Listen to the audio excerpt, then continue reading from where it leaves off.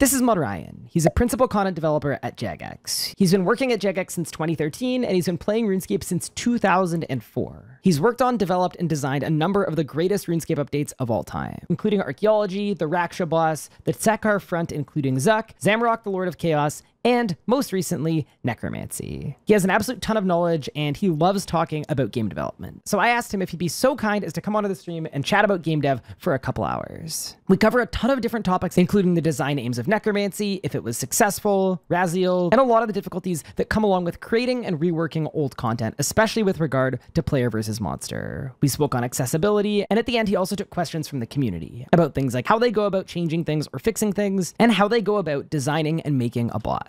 With the introduction out of the way, sit back, relax, and enjoy the podcast. First off, thanks for coming on. That's all right. I'd love to be on. I'm happy to come and chat, really. Like you say, the reason I talk about wanting to talk about game design, it's kind of for multiple reasons. You obviously see some of my comments, but it's not always about RuneScape as well. Like, just in general, I remember there's a lot of people out there that are interested in just game design in general, whether you're a RuneScape player or not, and I always kind of like want to give back, I guess, because I went through the years of learning, and there's just things I've learned, and I just think it's nice to talk about. And for those that are passionate out there, you never know, like, you know, the sort of job opportunities that people have. Well, on the actual dev front, I had some questions, and we could take questions from chat and stuff too. But yeah, as always, you feel free to ramble and take this wherever you'd like to. But my first thought, just to start really, really simple. So your latest large undertaking obviously is Necromancy, because you're the lead on that entire project. So my first question is, like, what were your thoughts on it? How did the launch go? How did you feel about it? How was player feedback? Just like totally blanket, open-ended. What did you think about Necromancy? Oh, it's a big question. There's a lot to answer, and probably a lot of things I can say and things that I won't say, but just more because, like, I mean, I can talk about it in a minute. It's a bit of game dev, but yeah, no, obviously super happy. There's lots of good learnings, positives, etc. There's also a lot of like learnings to take forward, things to adapt, things to change, understandings of like different player audiences, what they do and don't like. But we definitely hit a lot of what we wanted to achieve for, you know, I mean, it's often thrown around like the average player, like to you or to anyone here as a player. It's hard to explain who the average player is to you. Of course, kind of a common thing, actually. You know, when having certain conversations with people, of course, sorry, when I say you, I don't mean you, Ryan, I mean anyone. But yeah. When you play the game right, you surround yourselves usually with a bunch of people that are similar to you. You might have the odd friend who's really high level or the odd friend that's really low level, but in general, you're usually surrounded by people that kind of have the same play style as you. So sometimes it can be seen as like you just kind of sit in your own bubbles. So it's hard to, you know, pick up on like, you know, there are people out there who literally don't know much about many things. You know, they don't, you know what, like, if you mention a Drygor, they might not even know a Drygor exists. You know, what does that mean? So yeah, I mean, from a Necromancy front, definitely a good amount of positives to take away from, you know, just the general feeling that it's given everyone in the game. Obviously, there are more like high level conversations that people want to have, and there are things we're looking at. I'm thinking about all the things I've already mentioned in public somewhere, but, you know, there's the things about like conjures, you know, spirits as an example. Stuff like, we know that like they have their place and just the sort of friction that they have, and obviously players have you know, been using them outside of combat, you know, not draining adrenaline, and that's kind of become the norm. These are kind of like, here's a perspective, I guess, to give. Sometimes, you know, we get asked, why haven't you fixed this thing yet? Now, in various cases, there are great examples where, you know, we should have fixed it a long time ago. I mean, people often bring up things like Greater Ricochet, right? Like, why did you take so long to fix it? But something like Necromancy, there's a lot of value in getting a lot of data first and really understanding who's doing what and why and things like that. So it's less about just changing things constantly, because if you change things constantly, you just disrupt everyone over and over again, and you're not actually getting too much valuable data out of it. So yeah, we have a lot of data now about how Necromancy is being used, what it's being used for, who the player types are, how much they interact with other styles, how much they interacted with combat beforehand. Is this the first time they've ever done these boss kills? You know, all the stuff you can imagine, and it's very interesting. I think I might have mentioned this somewhere, but if I didn't, but like, but there's some just really interesting statistics of things like Hermod and Raziel. Like, it might seem minor. I don't know how much the chat here feel it, but they're the first bosses where the boss fight. Actually, QBD is QBD. Do you fight QBD in the quest? I can't remember, to be honest. It's been so long. You don't. No? No, Okay. you don't. So you go through QBD, and there's like a cutscene, but you don't actually go through the fight. Okay, so yeah, so Hermod and Raziel are the first bosses that have quests associated with them. And ultimately, those quests are purely just the boss fight in story mode, right? They are, like, what we've learned a lot from that is, if you're someone who already kills bosses, you might think, why is this a quest? You know, what's the point? It's just a boss fight. But there's a lot of value in, like, I'll say it's like a design cheat code. Here's a bit of insight. There's a lot of, like, cheat codes, you could call them, in design, where you can get a lot of value out of something. And for example, making the Hermod quest a boss fight, or making the boss fight a quest, it kind of encourages people to do it because, one, it's a quest, and quests in RuneScape have many incentives to complete them, right? People want to complete all the quests, Questscape, etc. But we make the fight easier to the point where everyone who takes part in that quest can do it. And the cheat code is that once everyone does do it, they feel like they've already kind of jumped over that hurdle that a lot of people have with other bosses. Like, oh, I don't know if I can do it. And you'll find that, like, from a statistics point of view, everyone who has done the quests, it's a very high completion rate that they've done at least one kill since. Very high. That's so cool. It's a very interesting statistic because, you know, just to throw out there, like, just a random example, you know, let's just say when we released Zamorak, there was nothing that said you needed to kill Zamorak. So, you know, I'm sure there are many people who can't necessarily into boss and decide, you know, I'm not going to go and do it, or maybe I'll do it later, and later becomes 1 month, 2 months, 3 months, you know. So sometimes, like, I wouldn't say forcing your hand, but it's a common thing in design. Like, we kind of, like, want to hold your hand to help you overcome hurdles you might not even know you have. But yeah, just an example of some big learning. So I would like to think going forward, like, if I was to make another boss, or we were to do certain other bosses which are hard.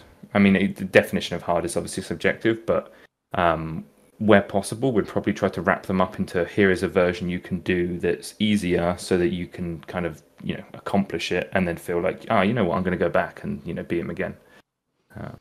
I mean, we were talking about this earlier, but when I look at making tutorials for teaching people PVMing, it's almost more important, not the strategies that I'm employing, but that I'm instilling confidence in the person that's watching, that this isn't actually that bad. This isn't going to one-shot you. This isn't going to be so bad, because so many players have this strong aversion to, I mean, I would just say general failure of any kind. I think when you're training, when you're doing a quest in RuneScape, when you're skilling, your progression is pretty linear or exponential, where you're constantly progressing. Whereas with PVMing, it's a wall where you make zero progress until you overcome the wall, and then it gets to this really, really fun curve. So to me, a way to get players over the hump and make them feel like they can actually do it. I mean, clearly the data shows that it works really well, but that makes perfect sense to me. And I think that's something that I'd love to see more of in the future as well.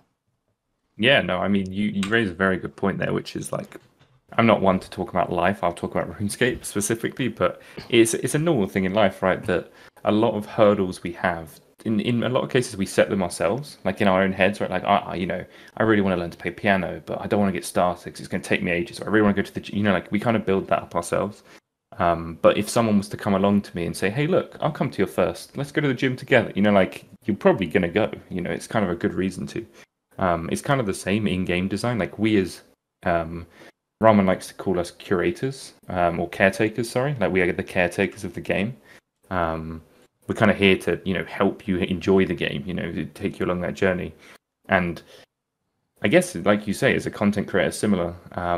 Because, like you say, sometimes just having a video which says, look, you don't need to worry about pressing. I think your Zut Guide's a good example, actually, where you say you don't have to worry about pressing anything. Yes, you could press other abilities, but don't worry about it. You kind of, like, lessen the load. Because it is like, RuneScape is a complicated game. Like, we know that. Is in, like, especially late game. And it's kind of one of those examples, like, if I want to suddenly start learning Telos, just a random one. And I'm still very proficient at the game in terms of combat. Like, I do know, you know, how to I'd say I'm quite proficient. I've completed many logs. I've bossed for hours and hours. It's still overwhelming for me to look at when it's like the guides for it are quite like in depth. Like use these abilities, bring this. Like even saying things like bring disruption shield or spellbook swap. That is quite a lot of load. Because I don't want to use the term too lightly, but like your average player is not spellbook swapping. They're going to stay on one spellbook. Just your basic things like that. And it sounds in its own element. Like if I suddenly said to you, today we're going to go to whatever boss we're going to, and we're going to learn to use spellbook swap. That's fine, right? Like it's one thing to learn today. But I think a lot of guides, or when people walk into boss encounters, they're instantly worried because it's like, take all of this stuff, all these spellbook swaps, have all these unlocks, do all these things, learn all the mechanics. There's so much involved at once. It's kind of why, like Hermod as an example, Hermod is a boss that is ultimately a glorified Slayer mob. Like that's in all honesty, he's a big monster that has a lot of health and doesn't really hurt you too much, but does if you get hit by his attacks. Because as the average player, if he whacks you on the head, you are going to take a reasonable amount of damage. If you stand still and don't move at all, you're going to die. Now, some people would argue, but you can soul split. That is true, but soul split is a level 95 prayer. You got to remember, not everyone in the game has soul split. There are also many people who have unlocked the quest and don't use soul split. There's a lot of extra stuff there just to be considerate of. Because I think, when you did Raziel, I think as an example, you were doing it very quickly. Getting it down very quickly, right? Yeah. And I think you were like, oh, this isn't too bad. Or some of the chat were like, oh, Raziel's so easy. But what you don't look at is it's like, at the time, I think you're wearing like Cinderbanes, you're using Split Soul, you've got like an Ancient Familiar, you've got Ring of Vigor passive, there's so much stuff you have that I think sometimes it can be overlooked. Like, sorry, yes, Soul Split is tier 92. Thank you, chat. Oh, that's fine. It's all good.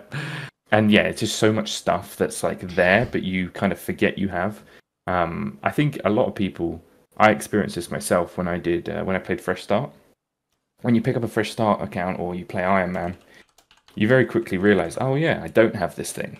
Oh, I don't have this thing. And it's kind of the backwards thing where you realize what you don't have. And yeah, it's just an interesting thing because when we design new encounters, and not just bosses, just anything, yes, there are players who have everything, but there are many, many, many players who don't have anything or even just some of the things. So you do have to be considerate in that area. Like, Hermod definitely isn't a boss arguably for anyone who was already a PVMer. Here's a design thing for you. He serves his purpose in many ways. He serves the purpose of existing as just a thematic character. So here's the thing as well. Not every boss needs to be badass and hard. They can be badass and feel cool as like narrative characters.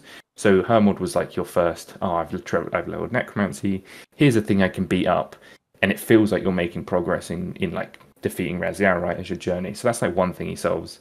Two, he serves as an opportunity to obviously introduce the Hermodic plates, which gives you a reason to continuously kill something that isn't, a cow, a troll, or whatever you're killing up to this stage. And just those sorts of things, like they all add up. Like it's a reason to do that. It starts, if you've never done bossing before, it gets you into the idea of completing a collection log because it's a fairly, well, unless you go dry on the pet, it's a fairly reasonable collection log to the point where you feel like you're almost done it anyway after you get your plates because you're going to have drumsticks by that stage. So it's just pet left. But there are a lot of those things, I guess, a way of putting it, like trying to explain it briefly. Sometimes those things are good and like they serve a lot of value. Don't quote me on this, and please don't put it on Reddit, someone. But I shouldn't say that because I probably will.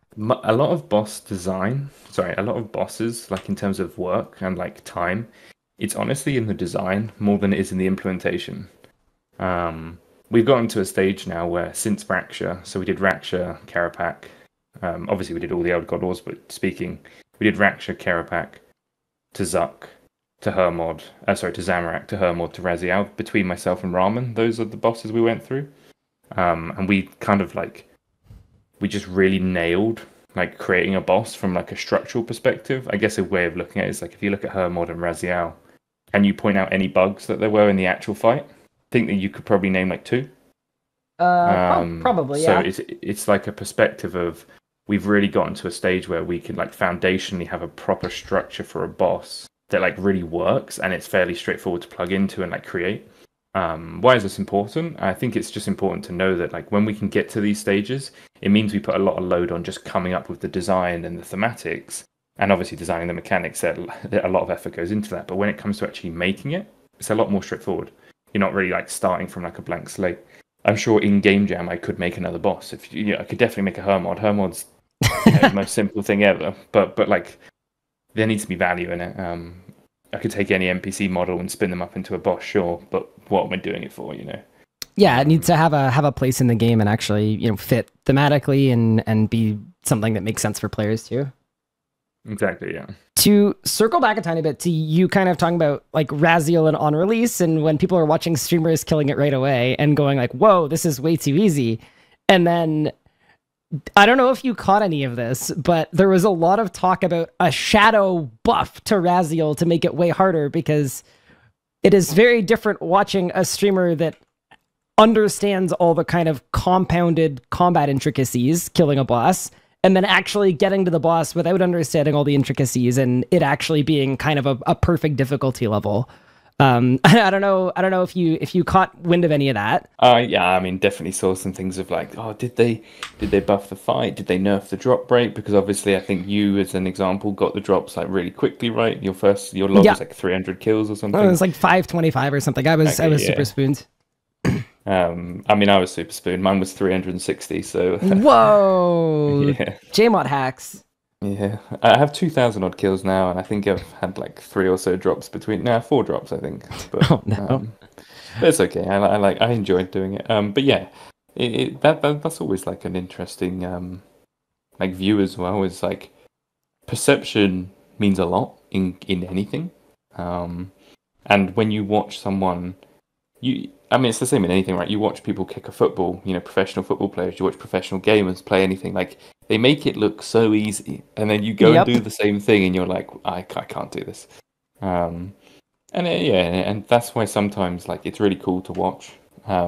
We can do the same thing as well, for what it's worth, when we watch content creators or anyone who's like streaming on release of anything. We can look at it and go, oh no, is it too easy? Is it too hard? We can have those same worries. But then we look at the data as well, and we use the data as a good factor. So letting it settle, do you feel like the difficulty of Raziel with its objective as a sort of gateway into PVM and a test of kind of basic necromancy and all of the rest, do you feel like the difficulty level on it was correct? That's a difficult one, mainly because I'm quite self-critical of all my work. Like I look at everything, like archaeology, and there's loads of stuff I'd change, and I look at necromancy, there's loads of stuff I'd change. I think it does have a very good position in the game for what it is. It's purposely, as players like to call it, a DPS dummy. It is a DPS dummy, but it has mechanics that you already know. Like he is going to like build up souls. You understand what that means by that stage. His mechanics are more there for you to understand what they mean. He's less of a mechanic. Well, he isn't a mechanic check boss in that you don't have to stun. Like Solak requires you to stun, or Yakamaru requires you to stun. Those sorts of things. Just anything like that. He doesn't have those mechanics purposely. I think like the next necromancy specific boss, which is not a thing, just for reference, before I get quoted on that. Like whatever the next necromancy specific boss is, for argument's sake, I would probably look at being way more specific about ability requirements. Like, for example, you must soul strike this thing, you must volley of soul this thing, you must stun with soul, those sorts of things, so that you're more mechanic driven, and you use the knowledge of the set. But yeah, sorry, to answer your question, I am quite happy with Raziel where he is now. I think in terms of he is faster than we would have expected, but that is slowly going down. The speed is going down, the time is going up. Obviously, we fixed that Death Skulls bug, and then that raised the time of the kill. I'm sure, again, don't panic, but I'm sure, as and when we, modify a few more things like conjures, if we remove adrenaline as an option, we're going to rebalance some of their commands slightly, those sorts of things, that the kill time might go up a little more, but it's kind of to be expected. But yeah, in general, I think I'm pretty happy with it. Would I love to make a hard mode version? Sure. Will I? Not anytime soon, I guess. I think, what you mentioned there for necromancy and a future boss that doesn't exist yet, but requiring kind of more specific ability recs. Something I've found with Necromancy is, especially when fighting like other bosses in the game with it, Necromancy has so many tools for every possible mechanic that a boss that's come out in the last 8 years can throw at you. It has so many different AoEs. It has so many different ways to mitigate damage. It has so many different ways to burst, that I think that's part of the reason why it feels very, very strong at a lot of the older bosses, just because the toolbox it gives you, there's a tool for every single possible thing. So I think as a direction, yeah, requiring some more specific things, to me, would add a little bit more complexity, which is probably not a bad thing. But from my perspective, just because I know you do tend to be very critical of your own work, but I completely agree with you that Raziel, it was probably a little too easy for a lot of the endgame players, but for the objective of that boss fight, like, I thought it was absolutely spot on. And one of the things I wanted to highlight too, that I just thought was like especially really, really, really smart and really good about Raziel is, like, for example, like, there's a point where he will barge you and he'll actually stun you, but he doesn't do it all the time.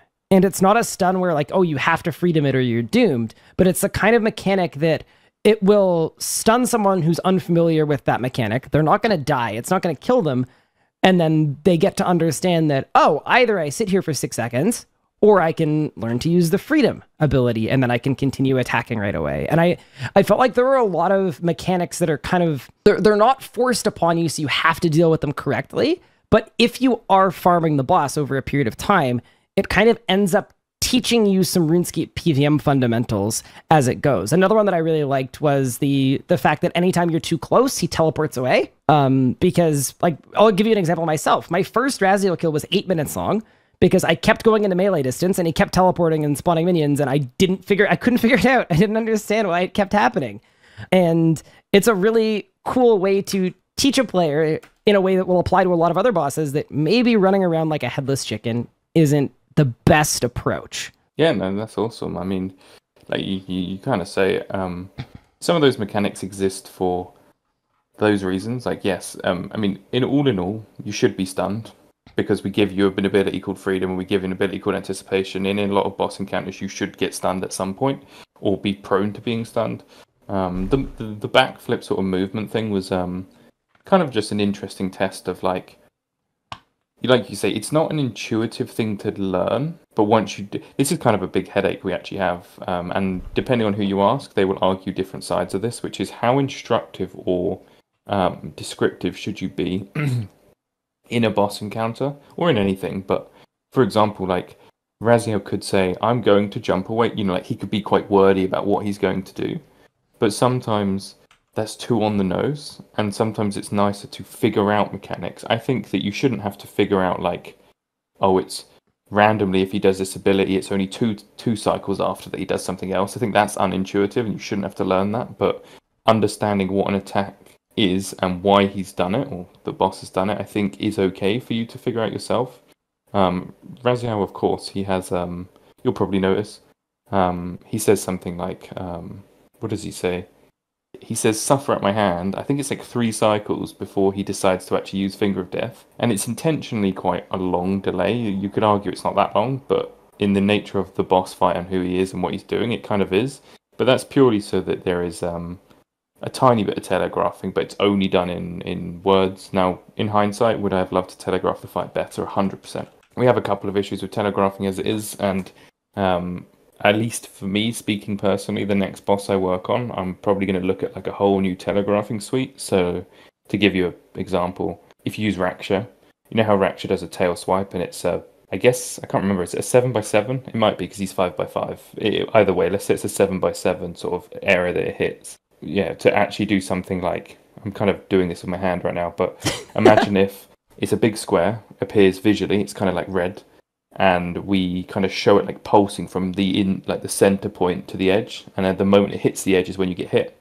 Look at that sort of telegraphing. So like when you throw shadow bombs, you have a proper like red, for argument's sake, square on the floor that like again starts from the center outwards, and you can kind of read it as, okay, there is an attack here. I can see how long until it's going to hit in terms of like rough guides. Obviously, RuneScape is a tile-based game, and I think this is something Modjack talks about a lot. Take any other game, I see someone mentioned it in the chat. I think someone said Final Fantasy, but they use a lot of other games use circles, right? Like we can Yeah. use circles, but in the case of a, for argument's sake, a 5x5 zone, we are better off just showing you a 5x5 square because it's more intuitive about the tiles it's actually covering than trying to show you a circle where it kind of clips the edges. I guess Death Swiftness is a good example of this. For those of you who don't know, go and chuck a Death Swiftness down the floor right now and go and stand outside of it on the edge, and you'll notice you're in it still. To be fair, Death Swiftness I think is 7x7 and should be 5x5. I think the worst offender for that is the Zara's Godsword special, the black hole spec. It's the same size as a Death Swiftness, I believe, but the circle is like half the size. But you know, yeah. I completely agree with you that circles in a square game maybe not the best way to go. I'll explain actually, because this comes up a lot. You know how, let's use Zuckfire. Zuckfire needs improving. I think everyone knows it. Sorry, when I say Zuckfire, I mean, you know, the skies burn or whatever he says, and the big firewall comes across. We struggle, Karapak Lightning, yeah.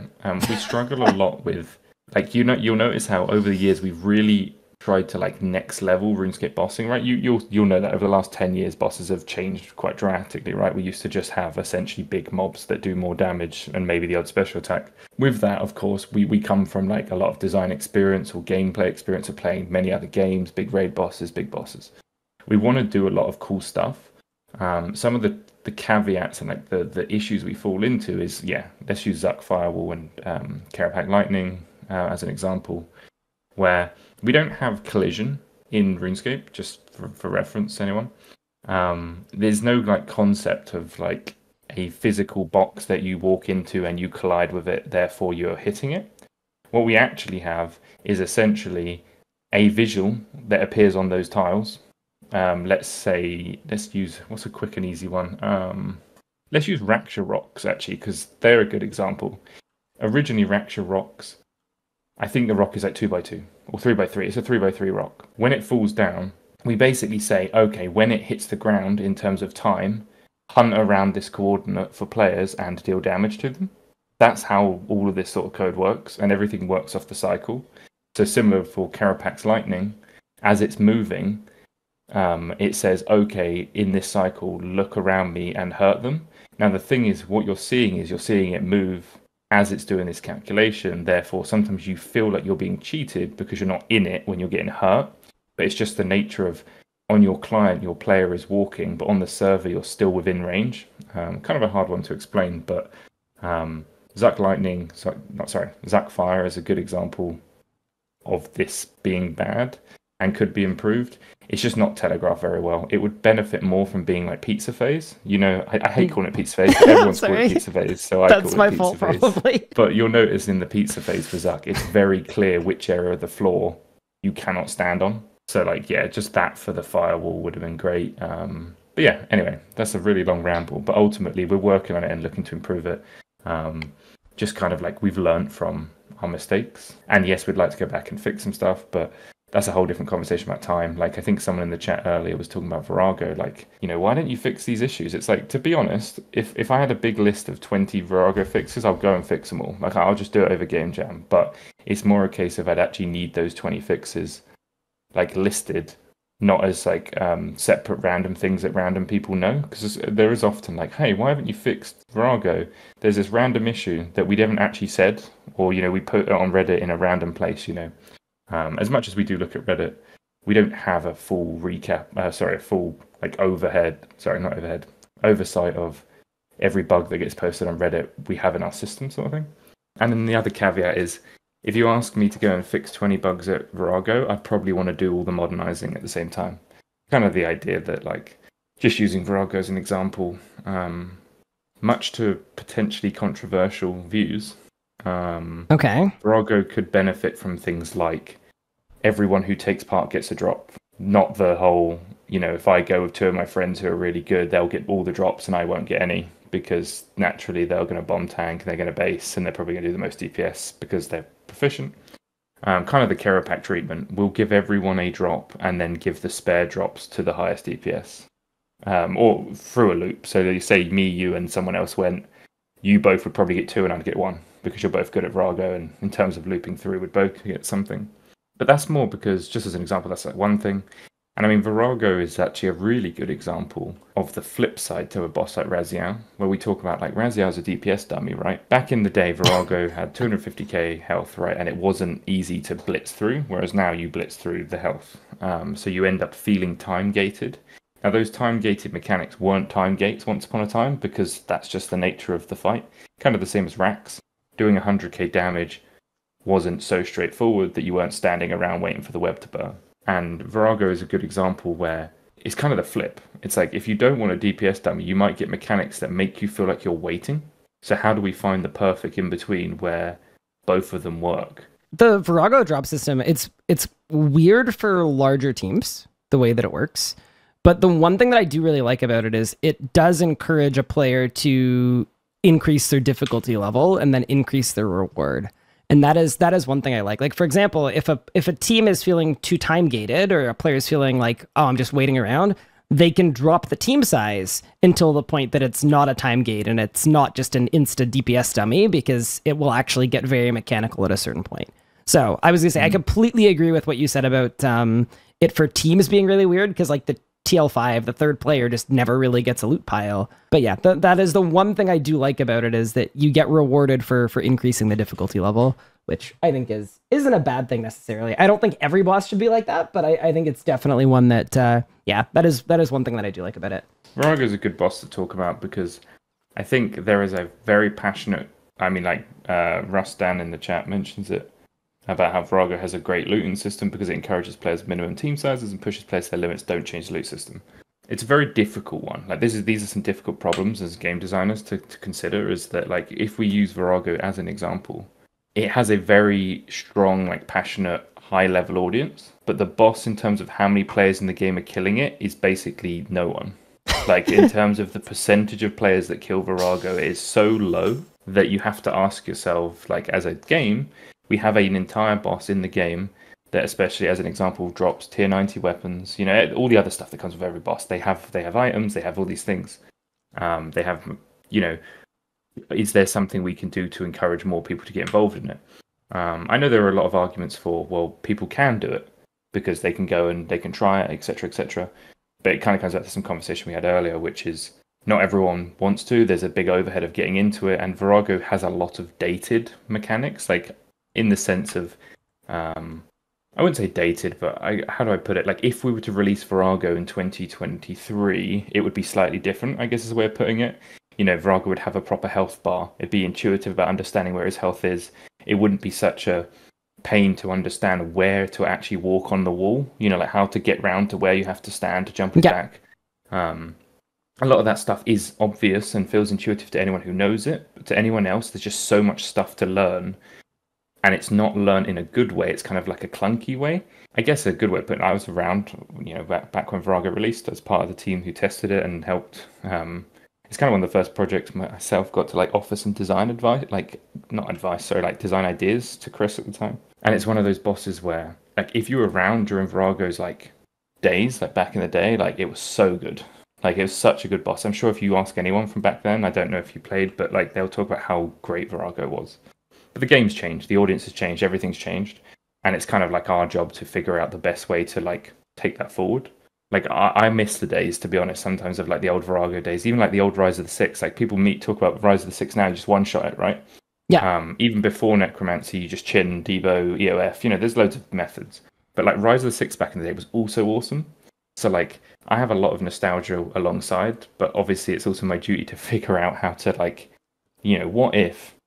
I know this is a dream, but like let's just say we all log in next week and everyone here is like, let's go do Virago. Just as a perspective, wouldn't it be cool if everyone wanted to do Virago? Anyway, why am I talking about Virago? Yeah, Virago's just a good example. Like, no, I get what you're saying. I think with regard to like at the end of the day, and also by the way, so I was not playing during the, I'll call it the mod Chris L boss pop off year. That was the 1 year that I played old school, but the way people talk about it, it was the best year of endgame RuneScape PVM ever.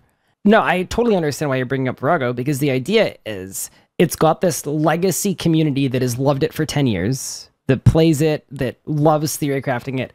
But at the end of the day, when you look at the numbers, nobody's actually playing the content. So it's trying to figure out, I guess, why no one is playing the content and seeing if you can address that in a way that also doesn't completely alienate, its dedicated community. Is that sort of what we're getting at? Yeah, for sure. I mean, so I'm reading your chat still. Just some comments here of just like, again, Rustan says, Virago's dated because we do too much damage, not because there's anything wrong with the loot system. I guess I have to like elaborate on some of these things because that's quite a statement to say. But yeah, we definitely do a lot of damage, but that's not the only reason Virago's dated. We talk about like the loot system. It is a very cool loot system. You get rewarded for being bomb tank. You get rewarded for being base tank, right? But nowadays, because we do a lot of damage, you'll find a lot of players want to duo it, or a lot of the players who do Virago want to solo, duo, trio sort of thing, right? Whereas the boss, I think, in terms of in the interface, I think it's 5 or 7, right? The kill time is 5 or 7. I can't remember. So, like, from a high level perspective, now we might consider, not even necessarily a high level. Maybe we do consider Virago to be let's just say we do consider Virago to be a trio boss now at a base level. You've got your bomb tank, you've got your base tank, and then you've got someone in between. I think we need to find a good way to make the boss viable as an option for more players, while also not taking away from what those who love Virago for what it is. Now, I don't know what that means off the top of my head, but like for argument's sake, I don't know. What if there is an option to queue into Virago in scale mode? Let's just say 10 of us go. Virago now has, I guess, let's just say 500k life points a phase rather than 250. We add 50k per person or whatever the maths ends up being. All 10 people will get a drop. Mechanics slightly different. I'm just speaking out loud for what it's worth. Yeah, it's not for sure. Thing. But we can still maintain this default mode. This is more like making an option called like scale, or it's like making an option called challenge mode, similar, the opposite. Because ultimately I guess here's a big thing that a lot of people, I guess, overlook. We have a high level community, or not even high level, we just have a lot of players in the game who want more bosses, right? To get more bosses, we need to be able to justify why we can add more bosses or should add more bosses. And if we want to add more bosses, we need more people to be interested in bosses. It's kind of like that loop, exaggerating. But if we can move everyone to a position where everyone loves bosses and wants to do bosses, you'll probably get like 10 bosses a year. I mean, that's an exaggeration, but you will get way more.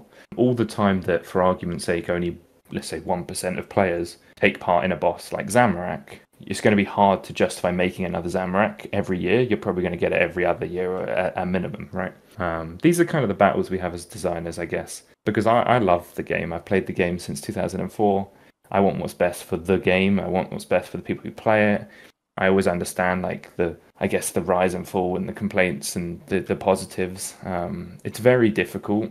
Like, I sit on the fence all the time. Like, even take Necromancy as an example. Necromancy is doing so good for the overall game in terms of what it's doing for players actually involving themselves in combat. Like, it's crazily good. But at the same time, I also understand the flip, which is, it's too strong, all these other issues. And that is a hard thing it's not as straightforward as I'll just nerf it, for argument's sake. Just examples. But yeah, I guess I'm just saying it's difficult. And that's also part of the fun. Like, if you're ever interested, not you specifically, but if you're ever interested in design, like, it's not always straightforward, and it's a difficult road to travel to like go down. But I think there are options that can appeal to many. There's always a solution. Not necessarily the best, but I think there's always a solution. Here's another complete curveball. Sure. Chat, welcome to answer. Rise of the Six, right? Okay. We have to consider the fact that, okay, I'm going to speed over the point, but we have to consider the fact that there are many bosses in the game. All in all, they all have their own drops, right? Because bosses inherently are added with valuable drops, or drops that are sought after, right? Because otherwise people won't do the boss. Like, why do it if it doesn't drop something I want? With that in mind, as a player, you should probably want to kill every boss at some point. But we have bosses like Rise of the Six, which is in a weird place, in that to solo Rise of the Six, you know what you're doing, because your average player can't solo Rise of the Six. Yep, I would agree with that. If you're an average player and you're not sure what to do, you take a friend or 2 or 3. You go and do this fight that feels very weird and clunky because it's a bit dated, and then you have to spend, 20 seconds running out of a giant long tunnel where your screen turns upside down. Now, Sure. This was cool when Rise of the Six was first released. Like, it was cool. Like, the fight was longer, you got the drops, you felt the risk. But in the era that we're in now, where the boss doesn't inherently drop items that are so valuable, like on release, It's just another boss as like a stepping stone, things to learn, things to get through, logs to complete, items to obtain. My question is like, if we sit and ask ourselves, does Rise of the Six need the tunnel? And I think the big answer is no, because especially at a high level now, all the tunnel adds is more time than the fight. And at a lower level, it adds this extra thing that they are kind of disrupting their like gameplay loop for some random boss that is different to everything else. So, does it need the tunnel is a question. I think the answer is no. Like, it doesn't really need it anymore. So these are like design things we have to think about, which is, okay, let's say we're modernizing the boss. There's two different versions of modernizing. There's the, let's call it the quick and efficient version, which is kind of like similar things I did to Virago at one point, which was like, make it available in solo, fix up a few mechanics, let it go. There are other versions which are like completely redo the thing. Obviously that one is way more expensive, but let's take Rots as an example. The cave is added friction. It really doesn't add much. If you're a high level player and you do Rots, what if instead we allow the portal in the middle to respawn, and you can keep clicking it, restarting the fight over and over and over again, and we keep the tunnel, and now you're running out with, let's say, risking 50 energy. This is just an example. Like, that's one fix, right? Because that doesn't change the experience for you as a high level player or as a low level player, because you're probably going to leave after one kill. Potentially as a low level, as a high level, you just keep doing it and then leave. This concept of, as someone mentioned in the chat, streaking and risk is also something we've tried to, like, we're considering moving away from, right? Like, I think people have heard about, why lose something you committed to? Like, what value is that really offering you? You earned it, why lose it? So that's kind of another dated Rots mechanic. There is the opposite, which is, okay, what if we keep the tunnel? What if we remove the tunnel, fix up the fight so that it's acceptable to do? Because if, for argument's sake, right now you still kill the boss at a high level in a couple of cycles, malevolent energy goes to the floor, and it's it's irrelevant. So there is an argument, like there is a quick fix in inverted commas, which is remove the tunnel, and for argument's sake, all the Rise of the Six Brothers now have, I don't know, let's say 100k or 200k health each. You have something higher than 50k. Anyway, that was really long-winded. But the question, that's kind of the thought process to explain. Like, you have options. I'm more interested to know what players would choose out of the two. I think I already know, and I think if you were to give me your answer, tell me what type of player you are as well. Like, I don't kill bosses much. Oh, so be like endgame PVMer, newer PVMer. Yeah. Am I allowed to answer? Or, I don't know if I can as a player or not. It's your stream. You can answer whatever you like. My thinking is the tunnel was cool back in the day because of the ratio of tunnel to not tunnel. Was actually sold 2-minute boss fight, 30-second tunnel, risk your loot. But now it's just kind of annoying and the only real purpose of the tunnel is to teach new players where to disable the screen shake feature in their settings, in my experience. So to me, what I would do is you don't want the ends to tank. I think the one concern, like, I think you could just can the tunnel completely. I don't really see the benefit of making you have to risk your loot repeatedly going through the tunnel, because an endgame player is never going to lose their loot anyway, and it's just going to add that extra length of time to a newer player that has to bank every kill. So to me, I would get rid of the tunnel completely, because you don't want to do something that makes it just better for endgame players that are killing it in 6 seconds and makes it more annoying or equally annoying for a new guy. And then the thing that I would do with the boss fight is, and maybe this is a hot take, I would love to see some older bosses get, I don't want to say power creep adjusted completely, because I wouldn't want it linear, like we're doing 4 times more damage than before, so give everything 4 times life points. I wouldn't go that far, but I would love to see some little adjustments to that. So an example of Rise of the Six, you don't want Rise of the Six to die in 6 seconds, so maybe you give them 100k life points each. So it's still, for the top teams, it's still a 6-second boss, or sorry, a 0.6 second boss fight. But when you're just kind of hitting stuff, the boss at least lasts 10 seconds or 15 seconds. It still feels like an old boss, but there's a chance that you experience a mechanic. So to me, I would actually love to see some older bosses given a little bit of love that way. And I think that conversation's been started a lot via, Necromancy, but also even the Bolg and the Fractured Staff of Armadil, and players have a lot of power now compared to before. And I think one good thing is it trivializes dated mechanics on old bosses, but it also can trivialize good, fun, well-designed mechanics at the time for some of those bosses as well. So I would love to see like a dedicated period of time where you go through some old bosses. Kalphite King's a good example. You get rid of the green shields, you get rid of the red shield, and you can make other adjustments as well, just to make it feel a little bit closer to a 2023 boss. Yeah, no, I mean, it's fair. It's completely fair.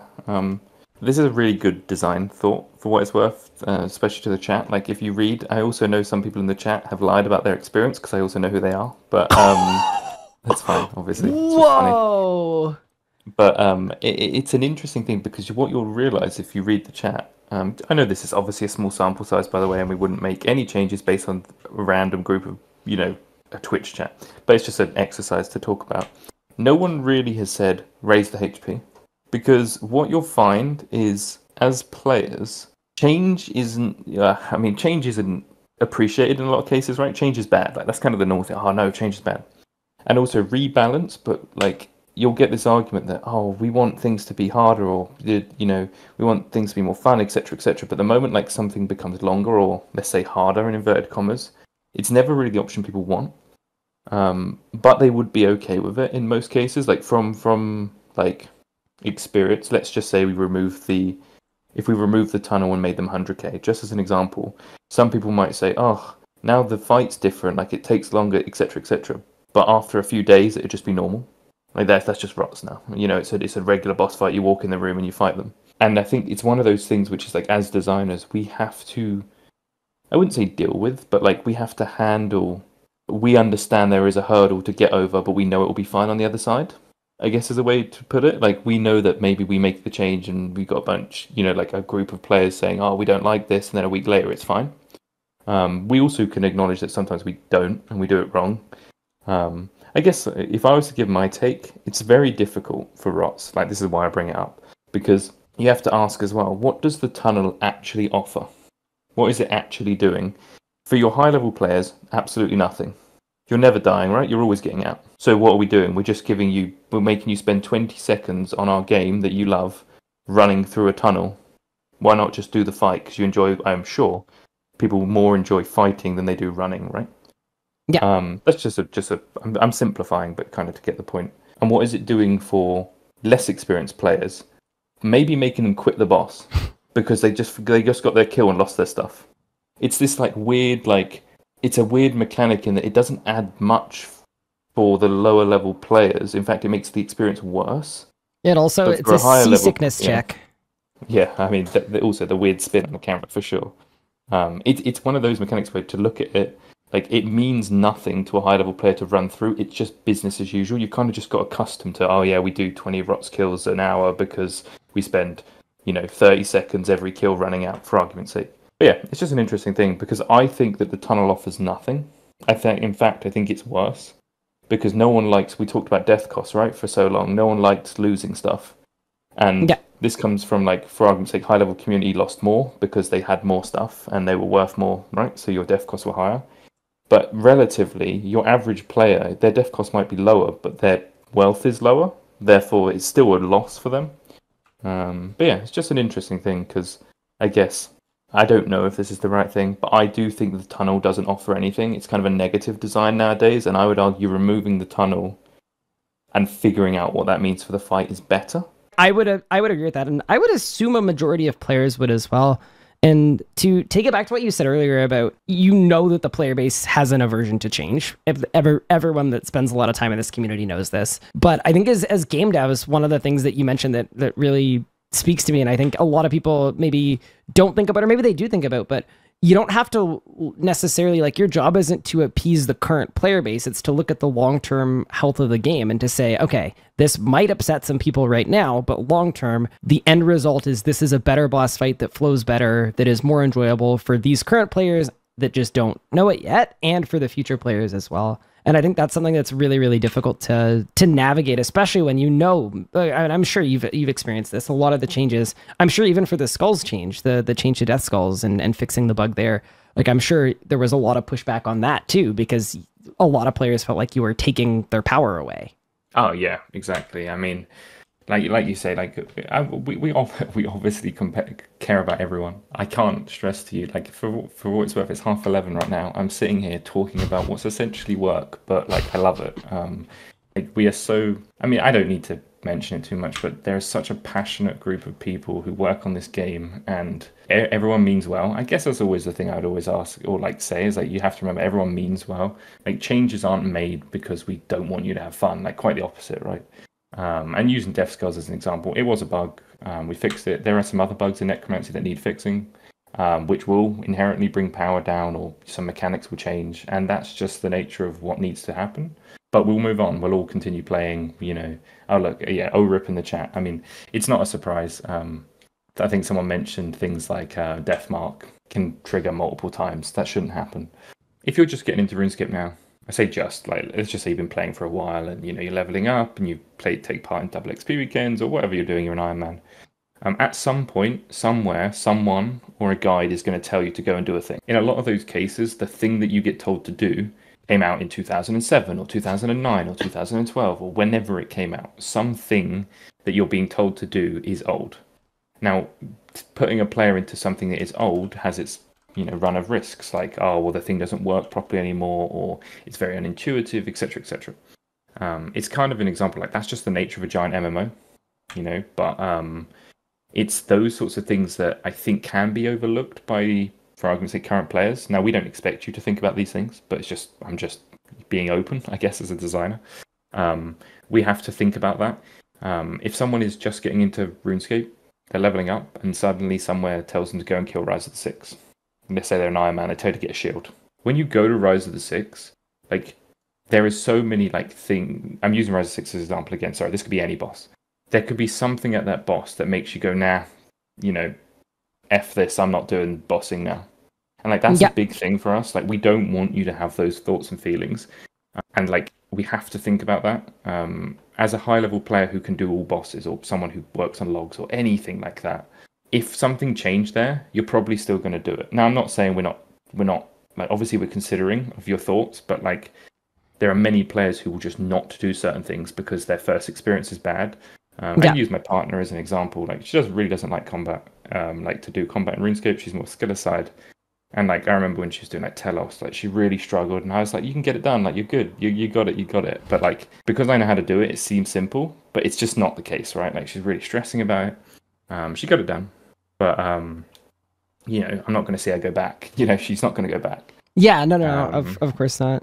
But again, I guess another point is it's also okay if you don't want to do certain content in this game. Like, the game is huge. You do not need to do everything. If you don't want to, I don't know, say you're a skiller and you don't like combat, that is fine. But I would like to think that, from my point of view, it's like, why don't you like combat? Because if the reason is, I just don't like killing in games, so I don't do it, fine. But if your thing is, because RuneScape combat is bad, then that's something we should solve. I guess is a way of putting it. It's fine to play RuneScape and never train other skills unless you want to, because, you know, you need quest unlocks or whatever. And that's also fine. But, like, if you were to pick up a game like Diablo or, I don't know, League of Legends, just use some examples, or Call of Duty, they're very focused on a very specific thing, right? Like, if you don't like shooting, like, you probably shouldn't play Call of Duty. You probably wouldn't play COD, you know? Yep. But, like, RuneScape is a diverse game. There's many things you can do. So it's okay to not want to do certain things. But obviously, I guess our main aim is to try to find out why you don't want to do it. And if your reason is our fault, we should fix that. Yep. Sorry, again, ramble, but no, that's perfect. I mean, it makes a lot of sense to me. Is the idea that not everyone has to play everything. It's a 20-year-old game with a ton of stuff. There are people in my chat probably that, like, just love playing mini games, and that's all they do. And 10, 15-year-old mini games might be what they do. Maybe they want to play Castle Wars, and it doesn't mean everyone should have to feel that way. And I think the same could be said with PVMing. Not everyone has to, but if the reason people aren't doing it is because they're scared of it or they had a terrible first experience, to me, that's, like, the perfect thing to tackle and try to address as I don't want to say as quickly as possible, but to me, that's a much larger issue, is if these people maybe want to PVM or would want to, but they've had these horrible experiences, or it doesn't make sense, or the game doesn't tutorialize it in a way that makes sense for their brain. So no, I'm completely with you on that. Very cool. I had one other open-ended question for you. If you could, like, narrow it down to one singular thing, what was your biggest learning that came out of the Necromancy skill? Because it's kind of different from any other skill release or content release that RuneScape has ever had. One takeaway, that is difficult.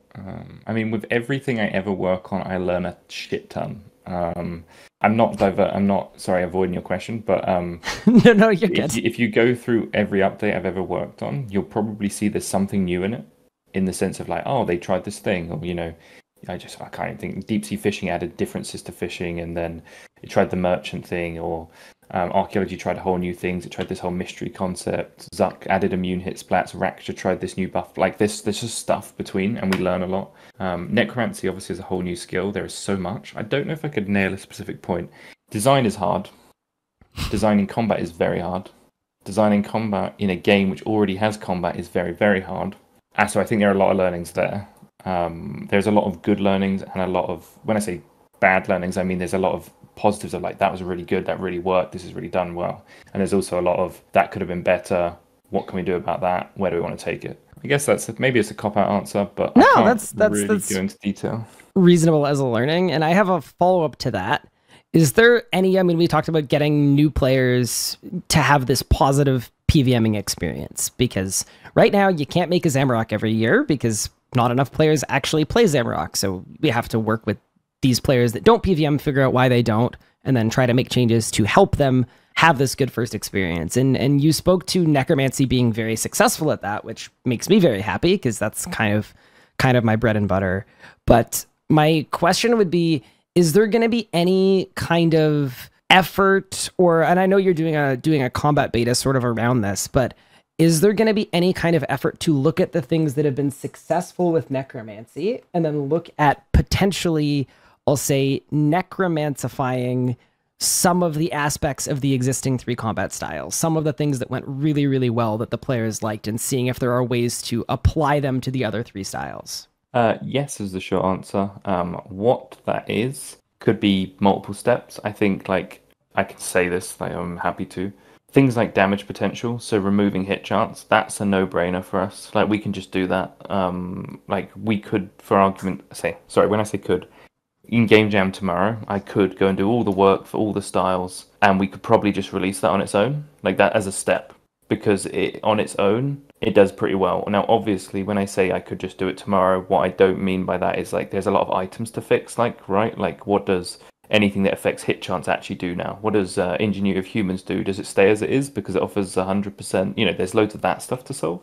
But that's like one of the simple ones. I don't think anyone in the game would disagree with us that that's a good change. Sorry, I don't think anyone would say that's a bad change. Things like critical strike stuff, I think we think the system is better and we'd like to roll it out. In terms of the numbers and the values, that's up for debate, like what they should and could be. I guess a way of putting it is, Necromancy has 75% crit damage at 120. Does that mean we need 75% in other styles? Should it stay as 75%? Maybe melee gets 100% crit strike damage. Maybe range has 20% critical strike chance because its range is about precision, something like that. So yeah. The details, not sure. When it comes to like things like auto attacks, that one is a bit trickier. And I say that because it is easy, in inverted commas, for me to make a ranged auto attack, a melee auto attack, and a magic auto attack. Actually, magic's a bit more complex because it kind of already has magic spells, and we'll go into that later. But there is a degree of like, how do we do that properly? Because Necromancy, of course, has a basic attack and 2 basic abilities. If we add a basic attack to melee, I don't even know how many basics melee has, but I know it's a lot. Like, I can't even remember off the top of my head, but it's like 6 at least, isn't it? I can't remember. It's got to be more than that. It's a lot. Yeah. Sorry, I don't include the horror. I don't include those ones in my thing. But yeah, whatever it is, it's a lot, right? So that one's harder because the problem that solves is minor on its own. If we don't fix what basics are in all styles, we would be better off, for argument's sake, just changing one of the basic abilities to have GCD as its cooldown. That would be the quicker, like piercing shot, for example, could be GCD. I know that they've been buffed since. Sponge did some buffs with Fort Slayer, right? Sorry, I don't know what the Fort Slayer is, what it was called internally. But yeah, so like then of course, like you see the comments already about 4-tick AA. So again, like what does that mean? There are caveats to things, and it's like, I think this is why game dev takes time. Because there are quick approaches, but they would change fundamentals of the game that various players enjoy. Now, I think that 4-tick AA as a fundamental mechanic doesn't make sense. It's not intentional, really. But I understand what people like about it. Will we ever see an improvement to how grouping system works? Honestly, yes, because I hate the grouping system with a passion, and I think that here's the thing. I'm not going to go into detail because I'm really going to avoid it this time now. But grouping system sucks. Like, I'll say it like it does. It does really suck. If RuneScape has a good grouping system, I think the possibilities change massively. Like, if you can log in, queue up, you can see, like, I don't know, like a group finder, you can see what's available, you can click it, they have a message saying like open to learners. Like, I think the game changes if we have a good grouping system. So I think the answer is yes, but how do we get there is very difficult, because in all honesty, the grouping system kind of needs ripping out and re-implementing to do a proper system, and that is a big project, but I think we have to do it at some point. So it's not a case of, oh, well, we'll never do it. Yeah, TLDR, yes. Why does Ratchet heal on P4? Why not just give the boss 200k more HP? Was there a reason, or just because you were like, F it? Ratchet heals, it's more a narrative thing, because you're like, he's like, open the gates, and sorry, I'll open the gates. Can't remember what he says now. I'll open the gates, bring him through or something. And the idea is that you're bringing him through to like capture him, and he gets pissed off, so he regens some health. That's kind of the narrative. Could he have just had 200k more HP? Yes.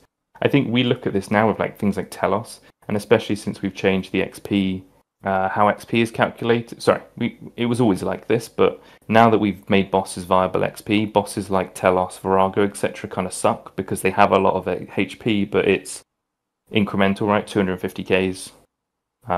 Maybe would be better off just giving them the full 1 point something million, and someone said Arc Glacier drop rates 100% changed.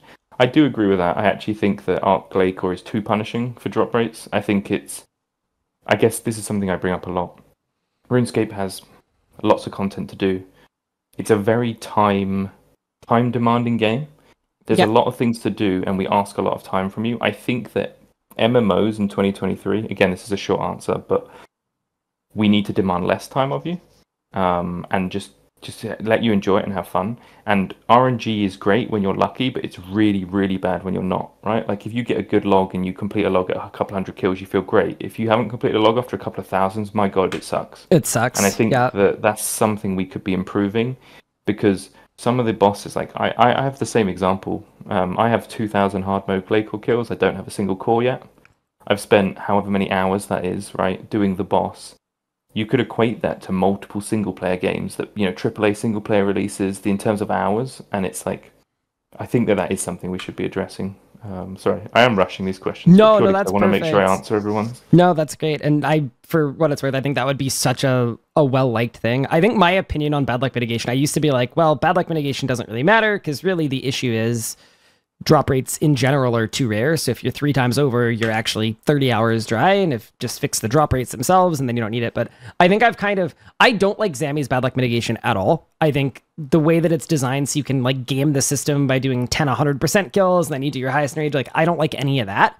But I would love to see something implemented where, 1, you make some drop rates better, and then 2, you also make it less likely, kind of like how clues have this like baby bad luck mitigation for dies. It's like the smallest, slightest thing ever. I think you go a little more heavy-handed than that, but just so that if you're 2 times, 3 times over, your drop rate does get a little bit of extra help, just so that you don't have that terrible experience.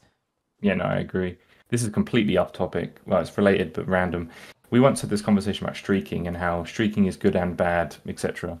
And we said, why does streaking matter in the sense of this concept that you can die? Why not just reward players for milestones? So you know how Reaper points, Slayer points, etc. You get bonus points at milestones. Every clue scrolls. There was a question of like, why not every, for argument's sake, 50 kills at a boss, just give double drop for that 50th kill? It's just a random thing, but it's nothing to do with streaking. But it's this idea that like you're incentivized to hit milestones. Random thought. There's more to that context. But I mean, that's a nice way to help with drop rates. Because, it doesn't actually solve anything, but they're just feel good moments. Oh yeah, I'm coming up to my double drop. I'm going to do 7 more kills. It's kind of a way to lighten the load, but it doesn't solve any problems. It's just a random thought. Yeah, I'm cool with that random thought. I like it. There's a mention of like power creep, right? with Necromancy, like the severe level of power creep that it has in comparison, and I know a lot of people comparing it to like Fractured Staff of Armadyl in the sense of, you nerfed Fractured Staff, why is Necromancy like this? It's kind of piece one in a bigger, not puzzle, sorry, it's like part one in a bigger journey. Now, I wouldn't call it like, you see some people on Reddit say, oh, like Necromancy is EOC2. Like, we're not calling it EOC2 by any means, but it's about like advancing combat in a direction that is more appealing to many players. And how do we get there? And now it's not like just about power, but yes, Necromancy is stronger, but for sure, right? Inherently, it is stronger even at 99. It's way stronger at 120 because you just have 100% hit chance pretty much everywhere. Obviously, there are a few places you don't. Someone mentioned like skipping through everything gets boring very quickly. You will find that if you are already very good at this game, Necromancy feels ridiculous for you because it simplified the process of being good. Yeah. So you will skip you will skip phases and stuff. Like, are we okay with that long term? For the existing bosses, let me try to think of a simple way of explaining this. If someone wasn't proficient, give them a few weeks in Necromancy and they'd probably be doing a whole bunch of stuff they weren't before. That's step one.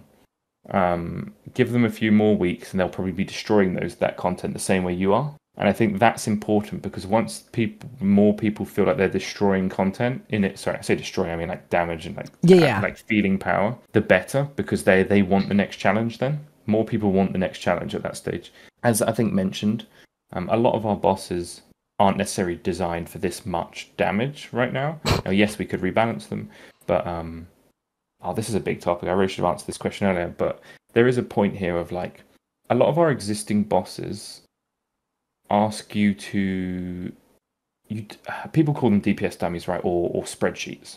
Spreadsheeting is a weird term, I think, because everything can be boiled down to a T regardless at any point. Any game really has it, unless you're like up against like a dynamic foe and in most cases that's a player. Like PvP is very different, right? Like take a League of Legends, as an example.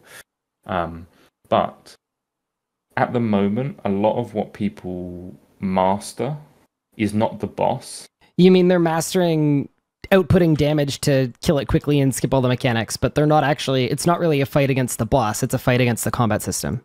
Yes, and what I think we want to move more towards is, I'll use Virago as an example, or Yakamaru, like raids, just a couple of examples where there are more mechanic checks, right? Like Beastmaster as an example, how tank works, how you want to swap tank, I mean, I know there are different strats, but the way mechanics were designed. If you have a simpler ability set, something that you can master and learn, like I know that I use Living Death and I know what this means and I want to use Death Skulls and I want to use these things. Your knowledge is forever useful.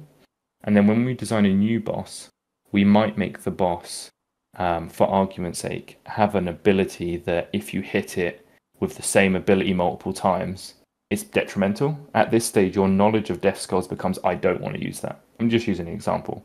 But your knowledge adapts to the boss, not the scenario where a new boss comes out and you have to relearn your ability set. And I say relearn, I mean, that's what a lot of existing styles are. Like Hydrix Bolt's proc. Oh, what ability do I press now? There's a lot of like, it's really hard to explain, but there's a lot of decisions to be made in my ability set all the time. That is definitely a playstyle. Like there are other games, I'm sure, I don't know how many people here played World of Warcraft, but like a mage in World of Warcraft is very like, you can be a frost mage. It's very proc based. It's very RNG based. Like this thing procs, I'd use this. That is a style. But a lot of existing styles have like random damage ranges that are huge, right? Like 20 to 100%. Depending on what happens, the variables in the fight are more dependent on random knowledge than good decision making. I don't know if that's a fair way of explaining it. But I'm with you. Yeah, so a boss comes out and I know how my style works, but I have to use my abilities in different ways or not use certain abilities because it's bad to. Kind of the example of don't use a bleed against Nex, right? Blood phase, right? Don't bleed Nex. That's good because I know what my bleed is. But if the thing is like, oh, I use my ability and there's a % chance that something happens or doesn't happen, it's a difficult space to be in, especially with describing Green Shield, by the way. Yeah, there you go. But yeah, I really butchered that. It's midnight. I apologize. No, no, no. I'm totally with you. There's a huge difference between, knowing, hey, don't use a bleed on blood phase, and the rotation that you're currently doing could just randomly backfire and you have to approach the entire fight tentative. Yeah, there's definitely value in that for what it's worth. I am fully with this, by the way. Like, I'm a big fan of games where, well, I mean, any games with raids and stuff, I'm a big fan of doing that content, and we do want that. The difference is that RuneScape as a game, nowadays, that content doesn't appeal to most players right now, and would like to get to a place where it does, right? For sure. You're describing my bread and butter. Like, that's the thing that I like the most. I've done some speed killing and some of it I've dabbled into it just because I wanted to understand it, but I don't enjoy fighting against the combat system, and I much prefer fighting against a boss that has really fun, engaging, difficult mechanics, and that's something that I've been kind of, I'd say, missing a little bit in the last few years. So that's sort of the main thing that I think has me so excited for Necromancy, is I'm hoping that with more people having more power, it gives you guys the ability to make some stuff that's really, it's mechanical and difficult and challenging and fun. And it's not difficult because of all of the switches that I need to do perfectly, but it's difficult because of the actual mechanics of the boss fight and the movement and, actually playing through the game itself, as opposed to playing through enough action bar slots to fly a plane. Yeah. I mean, you kind of bring up I really enjoy watching videos from some of our best players who do solo duos, that sort of level of content against like Yakamaru and stuff like that, because what you get to experience is they're adapting to the fight, and that's what we'd rather. Sorry, when they're adapting to the fight, yes, they still know their ability set, like they are experts, so they know everything when it comes to it, but I mean, there is a mechanic that is designed to be solved in a certain way, for argument's sake, and they find ways to solve it, and that is what we would rather do, where everyone in the game feels they understand how their style works and they want to adapt to the boss.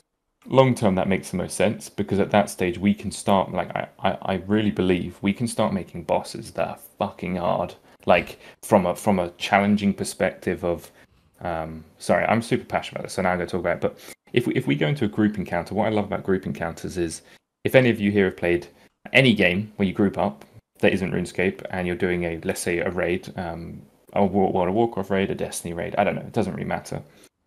There might be 5 of you, and you all each individually have a job to do, and your job is fairly simple. Like, my job is stand on the east side, shoot the ads that spawn, when the sniper appears, make sure I kill him, make sure I detonate the bomb that appears in front of me. But then there are 5 other players who also have their own things to do, and you are relying on 5 other players. And what I love about group fights is, even if your job is simple, you are relying on everyone else to do their job.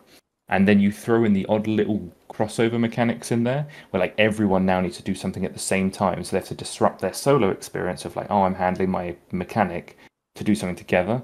And that's where like group content becomes crazily fun, but also challenging.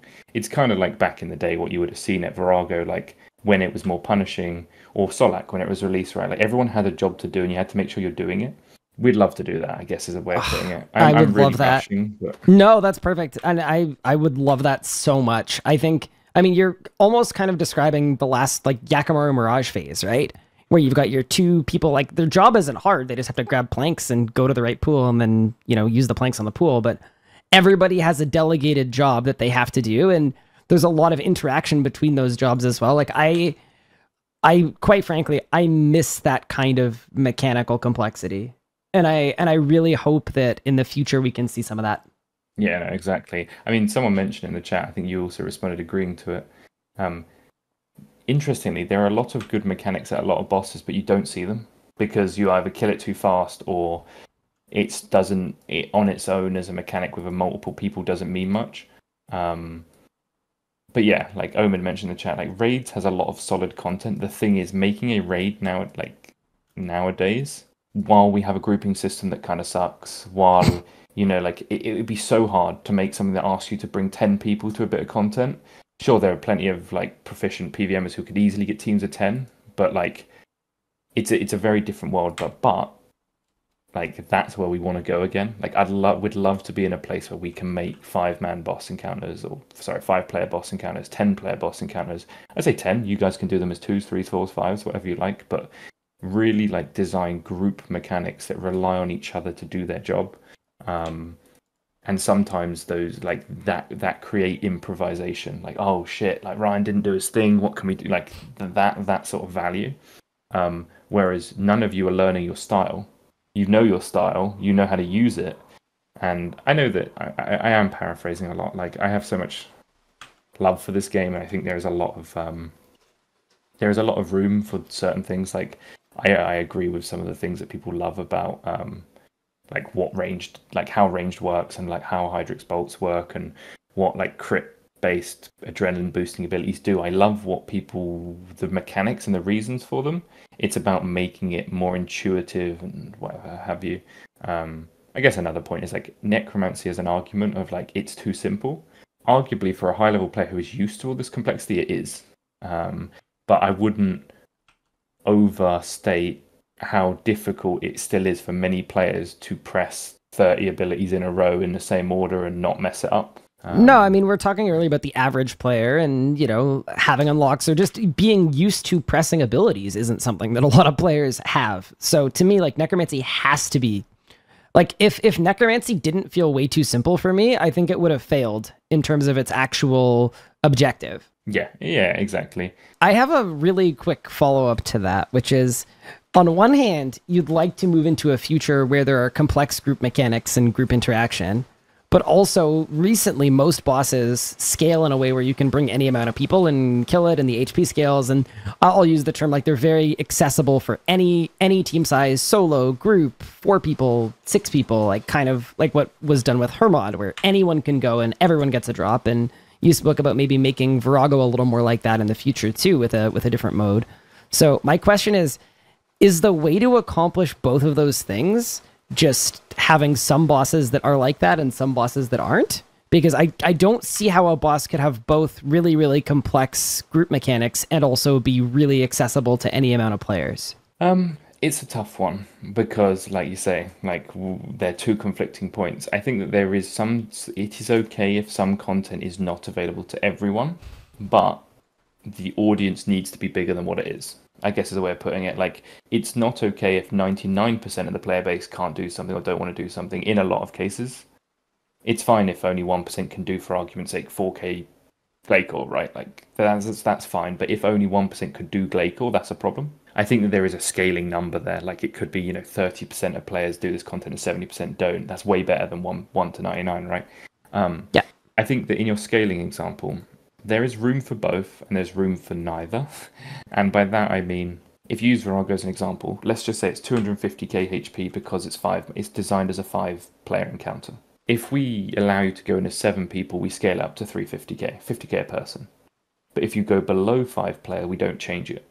So if you want to solo a 250k fight, where the mechanics, like, you open the challenge to yourself, like, more so, like, the challenge is already there as a 5-player, for example. You open it to 1 player, you can enable yourself to get 5 drops because it's a 5 scaled boss, essentially. It's just the min point is it's scaled to 5. So that's an opportunity. So yeah, let's just say we made a new boss that was another 5-player boss. We would allow you to trio it or solo it, but the health value wouldn't change when you go down, but we could potentially scale it up if you go over. It's kind of like Kerapac. Imagine if we enabled Kerapac to have 4 players. Would probably add HP, whereas you can duo it and solo it, right, and the HP is the same. Okay. That's just an option. There is also opportunities that some bosses do not scale, because that's just the nature of how they're designed. Like you say, to make group content available as solo, I've only designed solo bosses as projects I've worked on, but I've designed group boss mechanics for other people. As in, like, for example, I've only worked on solo encounters, but I talked about Zamrak mechanics, right? When I get my hands on a group boss, I'd really like to push the need for another player to the point where maybe you cross the line and you actually say you this is where we walk into the territory of you physically cannot solo this boss. Now, there are always arguments of, but I want to solo it. And that's where maybe there are certain bosses we allow, like we draw that line. Because for argument's sake, let's just say there's two buttons in a room and you have to press them at the same time. It's a cool mechanic, for argument's sake, because we want you to time it. Yeah. But if it physically is impossible for solo, so we either make it in solo that you don't have to do it, which is the Virago thing, like jump on the back, like you don't have to line it up. I don't know where I'm going with that, but yeah, it's a difficult one, and that's just part of something we have to figure out, I guess. Yeah, I would imagine it's a, like you said, it's complicated to do, but to me, if you ever want to make like really complex, like there's a reason why there's only, I believe, one boss in the game that is not soloable, and it's Yakamaru.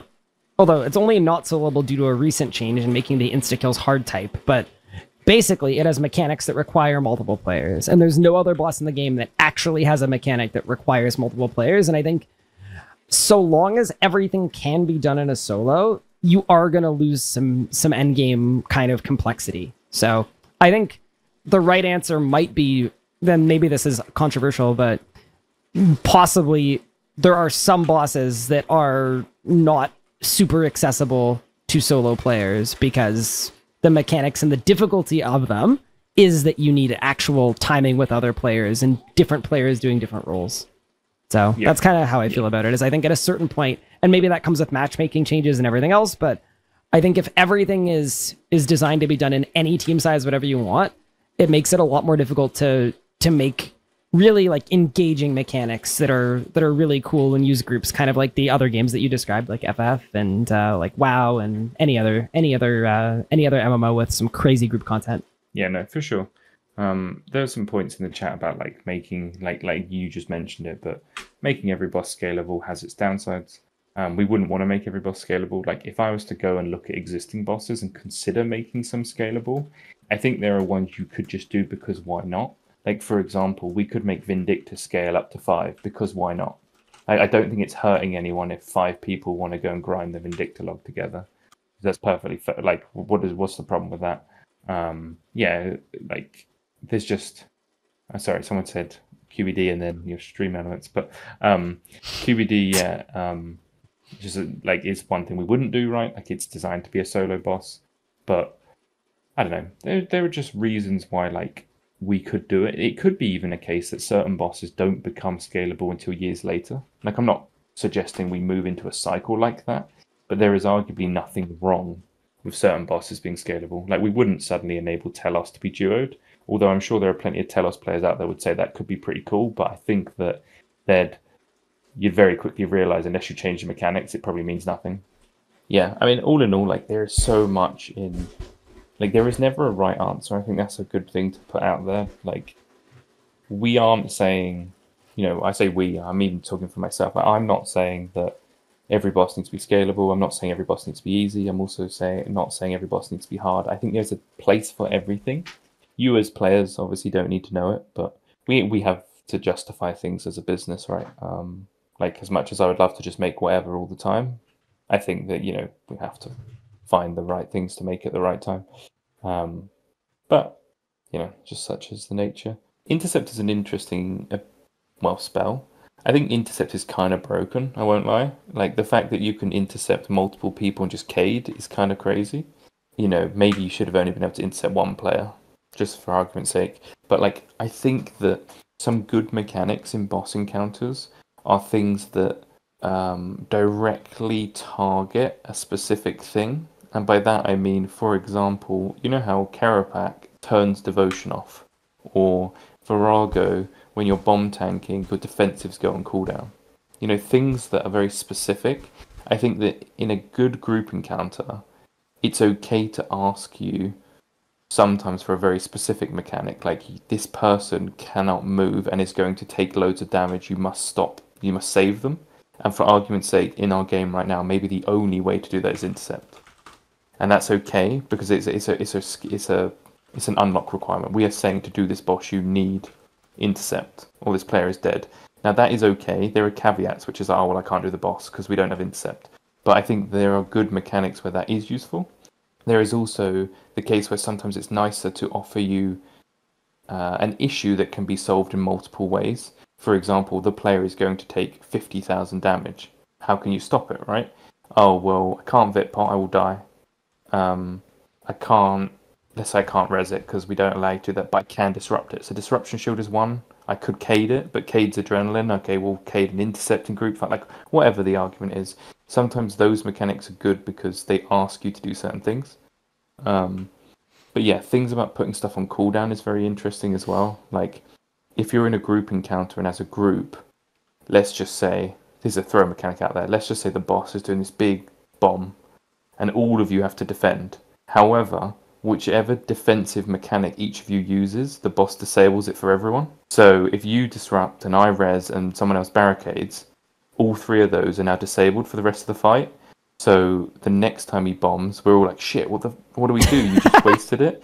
So like it's more built as, okay, everyone first run, let's all disrupt. Second run, let's all res. Like those are sort of mechanics that, like, simply put, all we're saying is, just make sure you res the first one, disrupt the second one. But as a team, you always get the person that accidentally forgets or doesn't use something and punishes the team. And those are cooler team mechanics because you're in control of yourself, but you're communicating. Yeah, sorry, that's just an off the top of the head That example. Sounds so cool. Yeah. Because I think that we're not tied to cooldowns. Like, yes, you use an ability and it goes on a 30-second cooldown, but there's nothing to say a boss can't literally put your ability on 5-minute cooldown if it wants to. Why not? Like, we can. And yes, exactly what Omid said, which is kind of the old Virago team split. It was always fun to kill a teammate when their team split. It was just always the thing to do on Virago. You had that certain friend that you're like, nah, I'm going to kill you. And I think you get the same example in like these fights where someone's like, yeah, tell you what, I'm just going to use, I've rezzed and disrupted, good luck everyone, you know, that sort of thing. Just because it's fun. Because also, that's another thing, like, playing RuneScape should be fun. I know that sounds obvious, but people should be having fun. And sometimes fun means just laughing and not actually getting kills. Like, it is entertaining to just mess around. Not everything is about, like, best kills per hour and all that sort of stuff. One of my favorite experiences in this game was learning Virago, and I was terrible at the reflex, and I never understood when they would come out. So for, like, at least a year and a half, everyone in my clan that would take me would call me Reflect Ryan. And they would like make a point of barricading all the reflex just whenever I was on the team. And like, it was really fun.